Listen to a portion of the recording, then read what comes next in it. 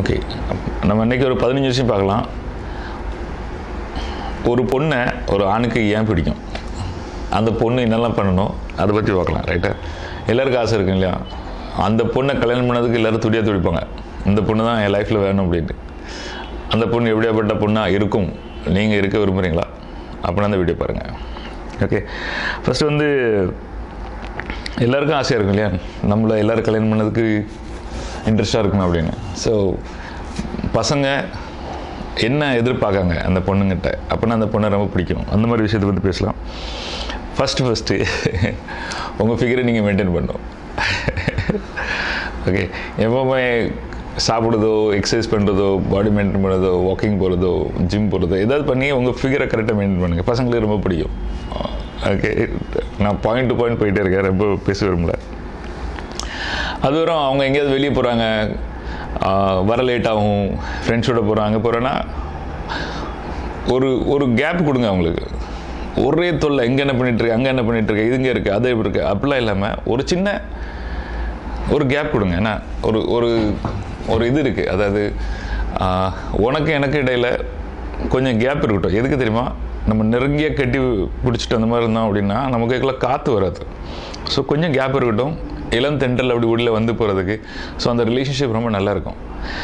So அவங்களுக்கு கொஞ்சம் ஒரு கேப் கொடுங்க. கேப் கொடுங்கன்னா அவங்க போனால் ஓகே, கொஞ்சம் கேப் கொடுங்க, அவங்களுக்கு கொஞ்சம் ஃப்ரீடம் கொடுங்க. லேட்டாக வந்து அது வந்து அப்படியே சக்கப்படியாக பிடிச்சி வச்சுட்டு எங்கே போனேன், எங்கே வந்து இது இருக்கக்கூடாது, அவங்க எடுக்கிற இந்த நம்பர் கூட அங்கே, அது சரியா? அந்த மாதிரி பொண்ணுங்களே பிடிக்காது. ஸோ கொஞ்சம் கேப் கொடுக்குற பொண்ணுங்க அவங்களுக்கு ரொம்ப பிடிக்கும். பணத்தில் நீங்கள் இண்டிபெண்ட்டாக இருங்க. எதுக்கு எடுத்தாலும் அடுத்தவங்களை நாடி உங்களுக்கு பணம் வேணும். ஒன்று வந்து நீங்கள் உழைக்கிறவங்களா இருக்கணும், அல்லது நீங்கள் சேமித்து வைக்கிறவங்களா இருக்கணும். ஏதாவது ஒரு வகையில் பணத்துக்கு அடுத்தால எதிர்பார்க்காத ஆளாக நீங்கள் இருக்கணும். அது ரொம்ப நல்லா இருக்கும். ஓகே, அதே மாதிரி சில நேரம் எதுனாலும் எதிர்த்து ரியாக்ஷன் காட்டுது, ரொம்ப இதாக நடந்துக்கிட்டது, அப்பப்போ அவங்களுக்கு டென்ஷன் கொடுக்குது. அந்த மாதிரி விஷயங்கள் எல்லாமே கொஞ்சம் குறைச்சிக்கிட்டா அது நல்லாயிருக்கும். அப்புறம் வந்து மென்னுங்கிறது எப்போமாவது ஒருத்தவங்க அவங்களை கிண்டல் பண்ணுறது, இழுக்கிறது, அந்த மாதிரி ஏதாவது பண்ணலாம். அந்த மாதிரி பண்ணும்போது ஸ்ட்ரைட்டாக அக்செப்ட் பண்ணிக்கங்க. கொஞ்சம் கிண்டல் பண்ணுறத, கேலி பண்ணுறத டைஜஸ்ட் பண்ண படிங்க. உடனே கோவப்பட்டு உடனே ரியாக்ஷனே இல்லாமல் அட்ஜஸ்ட் பண்ண படிச்சுட்டிங்கன்னா யார் கிண்டல் பண்ணால் எந்த ஃபரகம் ஆகும், உங்களுக்கு எந்த வித்தியாசம் ஆக போகிறதுனா அவங்கள ரொம்ப பிடிக்கும். ஸோ கிண்டல் பண்ணது, கேலி பண்ணதெல்லாம் உங்களுக்குள்ள எந்த ரியாக்ஷனும் வரக்கூடாது. அப்படி நீங்கள் இருக்கலாம். அவங்க எப்படி இருக்காங்களோ அவங்க கூட நீங்கள் கம்ஃபர்டபுளாக இருங்க. ஓகே, திடீர்னு அவங்களுக்கு வந்து இப்படி இருக்குன்னு தோணும், அவனுக்கு வந்து இப்படி இருக்குன்னு தோணும், அப்படி இருக்குன்னு தோணும், இந்த மாதிரி நடக்குன்னு தோணும், அந்த மாதிரி நீ இருக்கணும்னு தோணும். திடீர்னு அவங்க உங்கள்கிட்ட வர மாதிரி நடந்துக்கிடுவாங்க. இந்த மாதிரி எந்த வகையாக நடந்துக்கிட்டாலும் சரி, நீங்களும் கொஞ்சம் கம்ஃபர்டபுளாக இருங்க. அதே மாதிரி ஓகே அப்படிங்கிற மாதிரி. இதாவது அவங்க பசங்க சாகணும், உங்களுக்கு கல்யாணம் பண்ணணும் அப்படின்னு இருந்துச்சுன்னா இந்த மாதிரி இருக்கணும். இல்லைடா நீங்கள் உங்கள் இஷ்டப்படி இருக்கலாம், அதெல்லாம் ஒன்றும் இது கிடையாது.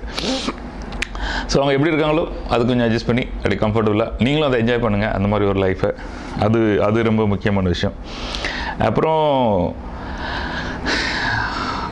பசங்க வந்து அடிக்கடி ரியாக்ட் ஆவாங்க, ரொம்ப டென்ஷன் ஆவாங்க, அப்படிலாம் ஆவாங்க. பட் அந்த மாதிரி டயத்தில் நீங்கள் காமாக இருக்கணும், கூலாக இருக்கணும்.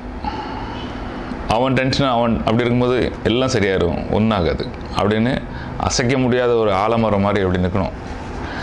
அவன் வந்து உங்கள்கிட்ட எண்ணல் தேடுற மாதிரி இருக்கணும், அந்த மாதிரி கூலாக அப்படி காமாக இருக்கணும். ஸோ இது அவனுக்கு ரொம்ப பிடிக்கும். நிறைய பேருக்கு ஒய்ஃபோ கேர்ள் ஃப்ரெண்டு தான் பெரிய மாரல் சப்போர்ட்டாக இருப்பாங்க. ஏன்னா அவன் என்ன பயப்படணும், ஒன்றும் ஆகாது, எல்லாம் சரியாயிரும், இப்படி நடக்க போகுது, நீ அமைதியாரு. அவனுக்கு அந்த மாதிரி ஒரு சப்போர்ட் கொடுக்குற மாதிரி ஒரு இது.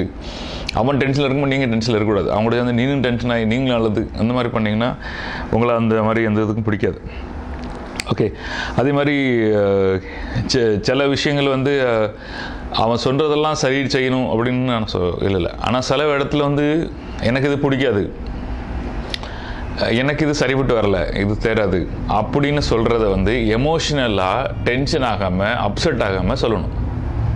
எப்படி, நான் அந்த மாதிரி போகிறேன், நீங்கள் போகிறது ஓகே, ஆனால் எனக்கு எந்த வகையிலையுமே அது வந்து சரின்னு தோணலை. இதில் இந்த இப்படி சிக்கல் இருக்குது, இப்படி சிக்கல் இருக்குது, நாளைக்கு எப்படி பிரச்சனை வரலாம், இவ்வளோ லாஸு, இது வந்து ஒன்றும் கிடையாது, இப்படி.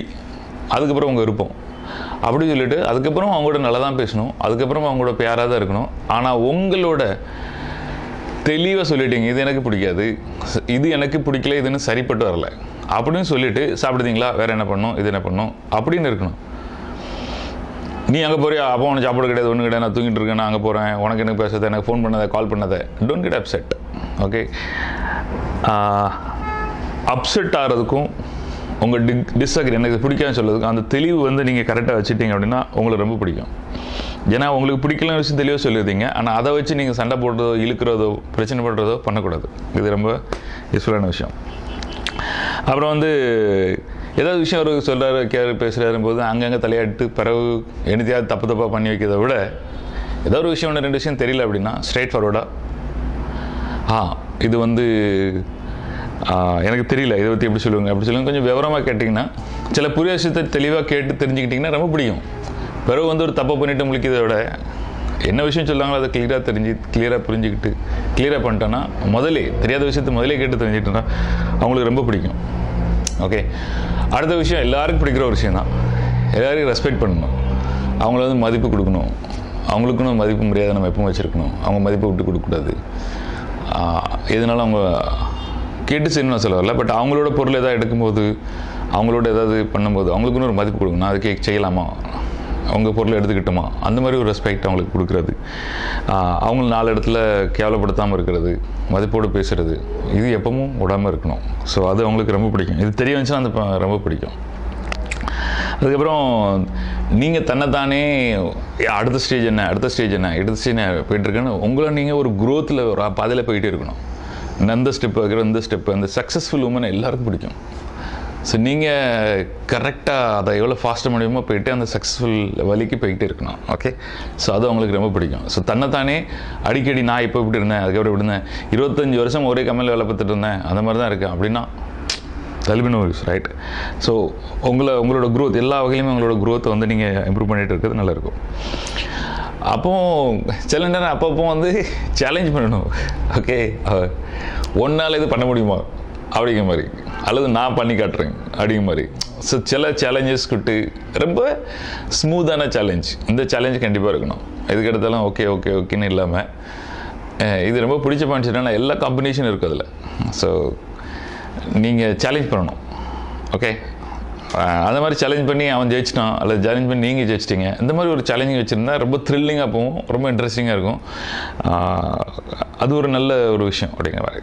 ஓகே, அதுக்கடுத்து சொல்கிற விஷயம் வந்துட்டு எல்லோரும் தெரிஞ்ச விஷயம், சர்ப்ரைஸ். ஓகே, எல்லாருக்கும் சர்ப்ரைஸ் ரொம்ப பிடிக்கும். அப்பப்போ ஒரு சர்ப்ரைஸ் கொடுத்தா அந்த சர்ப்ரைஸ் எப்பவும் ஞாபகத்துலேயே இருக்கும். இதெல்லாம் நீங்கள் பண்ண ஆரம்பிச்சிட்டீங்கன்னா அவனுக்கு வந்து நீங்கள் தான் உலகம், நீங்கள் தான் வாழ்க்கை, உங்கள் கூட தான் இருக்கணும் அப்படின்னு ஒரு மாயை இல்லை உண்மையை க்ரியேட் பண்ணிடலாம்.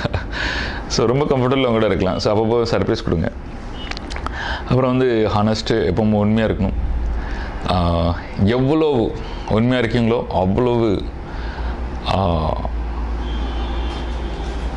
அவ்வளோக்குள்ள அந்த ரிலேஷன்ஷிப் நீடிக்கும். ஃபாஸ்ட் அண்ட் ஃபியூரியஸ் படம் பார்த்தீங்களான்னு தெரியல, அதில் வந்து தமிழில் அந்த படம் இருக்குது. அவன் ஃப்ரெண்டு வந்து சொல்லுவான், அந்த போலீஸ்க்கு நீ தான் இன்ஃபார்ம் பண்ண அப்படின்னு. அவன் ஃப்ரெண்டு ஒரு 3 பேர், இன்னொரு ஃப்ரெண்டு சொல்லுவான், நீ தான் போலீஸ் இன்ஃபார்ம் பண்ண, அவனால தான் நாங்கள் உள்ள மாட்டோம் அப்படின்னு. அப்போ சொன்னால் நான் போலீஸ்க்கு இன்ஃபார்ம் பண்ணலை அப்படின்னு சொல்லுவான். அப்போ இந்த 3வது ஃப்ரெண்டு இருக்கான்ல, ரொம்ப மெச்சூர்ட் ஃப்ரெண்டு, டேஸ் எல்லாம் சொல்லுவான், அவன் போலீஸில் இன்ஃபார்ம் பண்ணலை அப்படின்னா அவன் போலீஸில் இன்ஃபார்ம் பண்ணலைன்னு அர்த்தம் அப்படின்னு சொல்லுவான். இது ரொம்ப செமத்தியான டைலாக், எனக்கு ரொம்ப பிடிச்ச டைலாக். இது இப்படி கூட சொல்லலாம், அவன் உண்மை சொல்லலாம் பண்ணியிருக்க மாட்டான். இல்லை, அவன் போலீஸில் சொல்லலை அப்படின்னா அவன் போலீஸில் சொல்லலைன்னு அர்த்தம் அப்படின்னா அந்த 2 டபுள் தான் ரிப்பீட் பண்ணுறான். அது ரொம்ப பியூட்டிஃபுல். ஸோ அவ்வளோ ஸ்ட்ராங்கான நம்பிக்கை. இவன் ஒரு விஷயம் சொல்லிட்டானா அதுதான் உண்மை, அதில் எந்த செகண்ட் தாட்ஸும் கிடையாது. ஏதாவது நம்மளை மனிப்புலேட் பண்ணிடுவான், நம்மளை ஏமாத்தான் அப்படின்னு எந்த மாதிரியும் இல்லாமல் ஸ்ட்ரைட்டாக அந்த நம்பிக்கை வர்றது ரொம்ப பிடிக்கும். அந்த மாதிரி நீங்கள் நம்பிக்கையானால இவ ஏதாவது திருமூல் பண்ணிட்டுப்பா, இவ ஏதாவது ஏமாத்துவா, இவ எங்கேயாவது என்டே பண்ணுவா, அந்த மாதிரி ஒரு திங்கிங் வந்துச்சுன்னா அவனுக்கு உங்களுக்கு பிடிக்காது. டாப் ப்ரியாரிட்டி நம்பர் 1 கேர்ளாக நீங்கள் இருக்க மாட்டீங்க. So be very honest. Okay, ரொம்ப கடைசியான விஷயம், ஒரே ஒரு விஷயம், அவனுக்கு தெரியட்டும் உங்களுக்கு அவனை ரொம்ப பிடிக்கும் அப்படின்ட்டு. அப்புறம் வந்து என்னைய ஃபுல்லாக சந்தோஷமாக வைக்கிறது நீ அப்படின்னு ஒன்று சொல்லணும். இந்த உலகத்துலேயே என்னை சந்தோஷமாக வைக்கிறது நீ, என்னை எல்லா வகையும் நிம்மதியாக வைக்கிறது நீ, உன் கூட நான் ரொம்ப நல்லா இருக்கேன், நீ தான் எனக்கு முக்கியம், இந்த விஷயத்த சொல்லணும்.